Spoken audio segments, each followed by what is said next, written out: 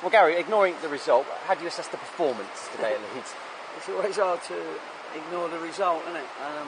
But to answer your question, I thought the performance was okay. I think our supporters would have felt the performance was okay because, you know, we keep getting in and we keep sort of getting up to that final third and nearly getting in. We're like nearly men at the minute. You know, we haven't got that extra little bit of toughness, extra little bit of quality, if we like, that the bigger teams have got. And our boys have got to learn from that, really.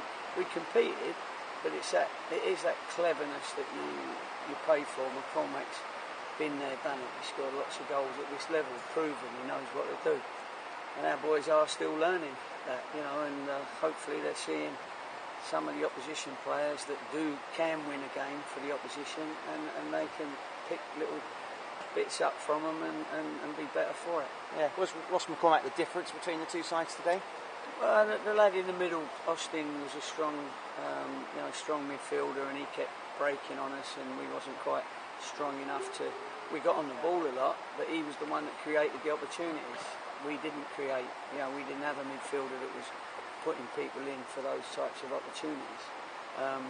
So, you know, our boys have to look at that as well, and when they look at the video in the week, they'll see that, you know, you've got to drive like he drives, sprinting, and then slide someone else in who's also sprinting at the right time and being clever. And that's what's happened today. You haven't conceded that many goals straight after half-time this season. Were the 2 goals avoidable today? Well, I mean, if they were, you'd do something about it, wouldn't you? You know, we didn't.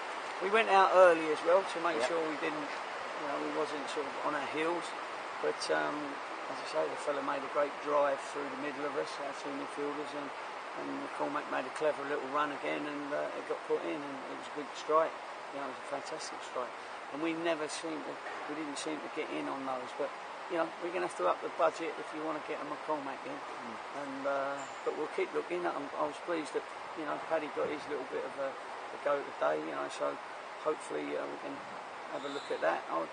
The build-up play was good. There was a lot of good build-up play, but it's that killer instinct, either from your wide men or your forwards or your midfielders, as far as that final ball or that shot or whatever it is. That's just what's lacking. You know, we've got a group of nice lads that just haven't quite got that will to score a goal enough. You know what I mean? Yeah. I think we get it. We will get it when they get to. You have it within the squad. Yeah. They need to keep getting slapped round the face like they did today and get beat 2-0, and then maybe the penny will drop soon. What did you like about the performance today?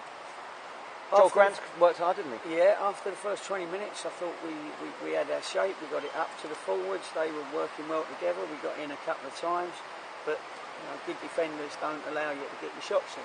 We didn't get our shot in, it was always blocked. Good defenders don't allow your centre halves and your set plays to come in and have free headers.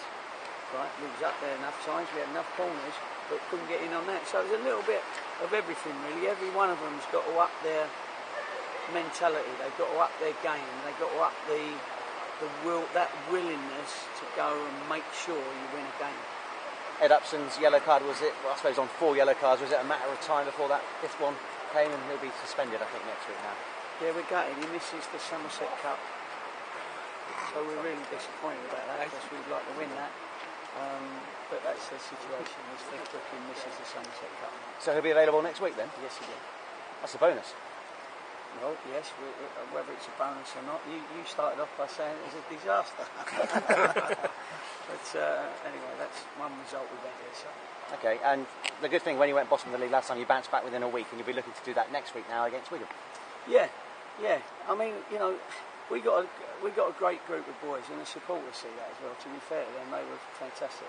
They kept supporting them because you know they saw against Forest we got it in us, that killer instinct when we need it. When we can bring it out, but you've got 11, 12, 15 characters out there that we have to keep working very, very hard to get that will to win, which is maybe why, with all due respect, they are where they are, you know, and not at the top of the championship with another team. So, but you know, we all know that, and we talk to them, and they all want to improve. They'll all be in the gym on on Monday, trying to build themselves up ready for the next game, because on a few occasions today, that Austin was stronger than us when he burst through.